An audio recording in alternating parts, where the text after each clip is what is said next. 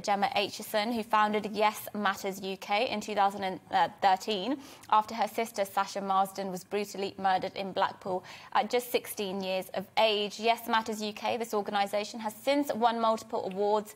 The team have contributed to compulsory curriculum in schools and the child sexual exploitation prevention government policy.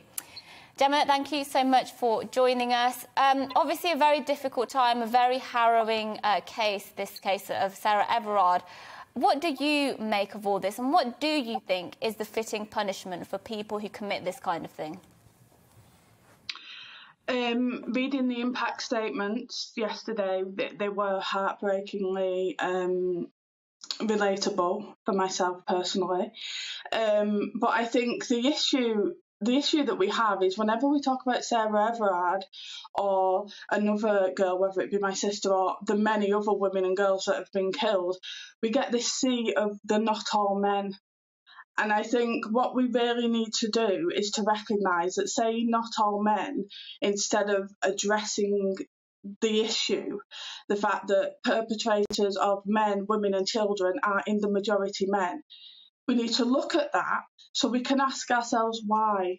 Let's prevent that, because it's not good for our boys or for our girls to continue to ignore the actual issue instead of adding to this list of safety things women and girls are supposed to do. I mean, what can we do now? Tell women and girls not to comply with police? That's not going to work, is it? So I think we need to look at the actual issue and let's look at why does this happen? Let's address it, let's prevent it, let's change things.